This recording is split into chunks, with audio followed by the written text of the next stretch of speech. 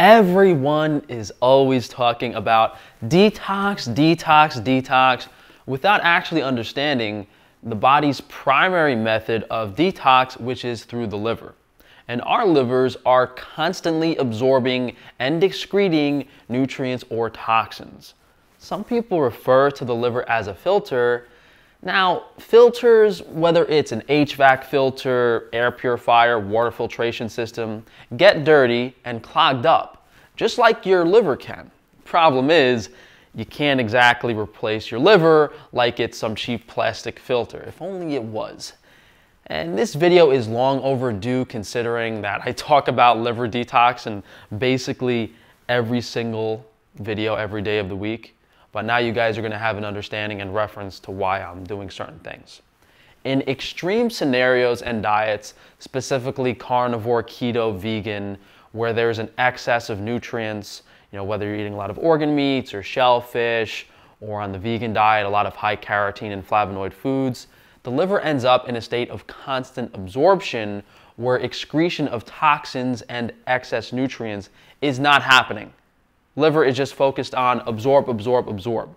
Even on a standard American diet, a person's liver, maybe not the healthiest, but at least it's in some state of balance.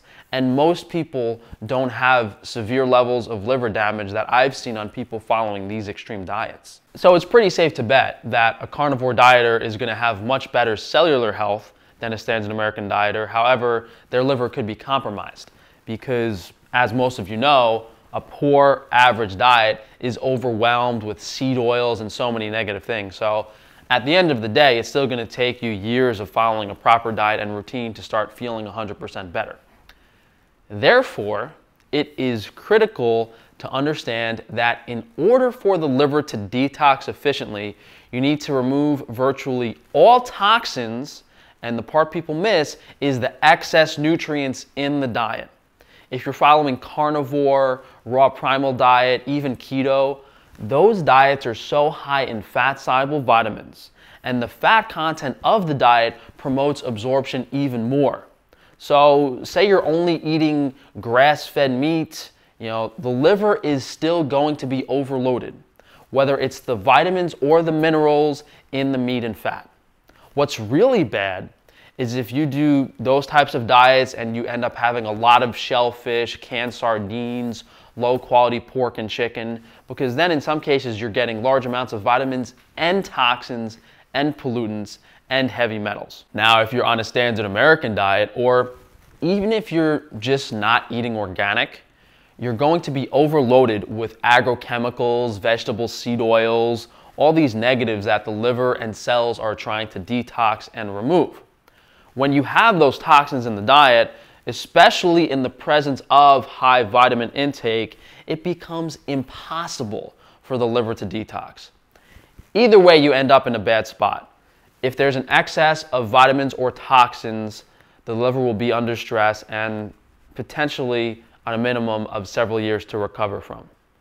People that live long and healthy lives were fortunate to be on diets that were not overloaded with either of these. Yeah, maybe they're not 100% healthy and ideal, but it's better to be slightly deficient in certain nutrients and minerals than to be near liver failure from following an extreme diet. Okay, yeah, that's great. You have all the vitamins and minerals, but now your liver is clogged up and has too much crap in it. And we could talk all day about, going from standard American diet to carnivore, keto, the pros and cons and that type of stuff, but it's not really important because those are not solutions in any circumstance. Moving on to mechanisms of detox. Main one is the bile excretion during digestion, and there's bile for the most part coming out of your liver in small amounts throughout the entire day. Although fat is the primary stimulant of biliary fluid bile release, that bile is entering back into your digestive system in the upper small intestine, and it can just be reabsorbed. Keep that in mind. The liver is primarily detoxing through bile release, but that happens at the beginning of digestion. So you really need fiber, starch, carbohydrates to soak these toxins. And there's a lot of studies showing fiber increasing antioxidants and detox enzymes in your liver? That's actually because the fiber is soaking the toxins. And if those toxins were to be reabsorbed, they would inhibit your antioxidant pathways and your liver function. So it's like a double problem. I don't know what you would refer to as, but it's like yeah, I guess that's the simplest way to put it. You know, just by having something to soak up that toxic bile, the liver is able to kind of relax and just enter a state of excretion, because if it is reabsorbing stuff that it doesn't want, it's going to start flushing it to all parts of your bloodstream, other organs, the brain, depending on how overloaded it is, and you will not feel good. You know, think about trying to soak up some bile or even any liquid with a piece of steak or a piece of fat. You know, these foods are not soluble. They are very solid. Whereas a piece of bread, some pasta, rice, starches, they can absorb much more fluids and hold on to them. These carbs and even sugars can also be eaten by candida, and the candida fungus will actually act as a detox vehicle, like a gateway, by holding on to the toxic bile excrements as it travels through the digestive system. So it's very important to make sure as little of that toxic bile gets reabsorbed as possible. Therefore, you want to stimulate just enough bile release to constantly detox at a safe rate, and then have those starches soak the toxins. That's the core of your diet. And if you've replenished B vitamins, if your gut microbiome is healthy, chances are you don't actually need to have any fat in the meal. The liver is going to automatically release a reasonable amount of bile, even if you just have a small amount of lean animal protein. There are also a lot of compounds and nutrients that are required for detox stimulation, and also that the toxins can bind to. So yeah, you could go all the way with just like bile detox and following a balanced diet, but depending on how severe the liver damage is, you might not feel good until you fix certain nutrient deficiencies, which can be difficult because, as we've said earlier, the liver is also under stress simply by absorbing nutrients. So we definitely don't want to overdo any. And the most important thing I'm going to say all day might be that the liver can only release so many toxins per meal. Imagine the amount of nutrients that you absorb eating breakfast, lunch, and dinner over several years. And for each of those meals, for several hours, the liver was absorbing those nutrients. So we're talking, potentially over 1,000 hours per year of the liver absorbing nutrients. You think the liver can just dump all of that out at once in the bile? No. Okay, maybe the liver can dump a day's worth of bile in a few hours maximum. Whatever length of time it took you to accumulate those toxins, it's safe to say it might take that amount of time to release them. It's not like you can just do some crazy liver cleanse. Like there's a really popular one, I think it's called the Andreas Moritz liver cleanse. It's ridiculous. The idea that you can just detox your liver over the course of several days, all of those nutrients and toxins and compounds are deeply ingrained into the liver tissue. And the liver was trying to protect the body by keeping them there. So in order for it to go in there and take them out and have all the cells and molecules move that stuff, it's not a fast or quick or easy process. You have to keep that in mind. This is a moderate thing you're doing over several years. And if you do everything correctly, you'll feel good along the way. So let's say you're deficient in B vitamins from the stress of the detox on the liver. And some toxins can also bind to B vitamins. B1, for instance. They're directly binding to the nutrient. Same thing with certain amino acids. I remember people talking about taurine for liver detox. There's also sugar, especially glucose. Glucose is very important. The liver will actually bind toxins directly to glucose for them to be excreted in the bowel movement, and they can also be excreted to a lesser extent in the urinary tract. And it becomes obvious that this is more of a balance of foods and nutrients to optimize detox. Yeah, it'd be nice if you could just suck down fiber smoothies every morning, and those might help and accelerate things. But if you become, deficient in vitamin C because there's too much sugar in it, or magnesium because you're then taking the vitamin C. You really need to be aware of the balance, because as soon as you try to do something extreme to make things go faster, then you might deplete other nutrients or cause other issues or excess stress on the body.